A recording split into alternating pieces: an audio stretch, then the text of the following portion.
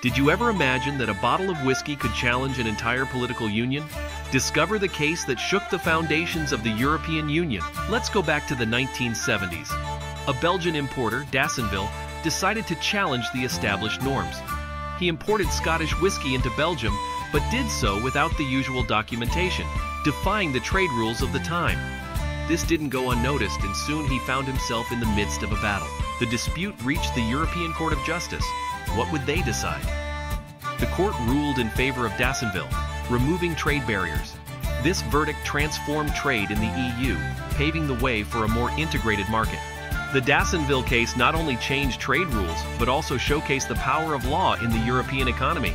It shows how a single case can have a lasting impact on an entire continent. Now I ask you, how do you think today's legal decisions are shaping our world? Share your thoughts in the comments.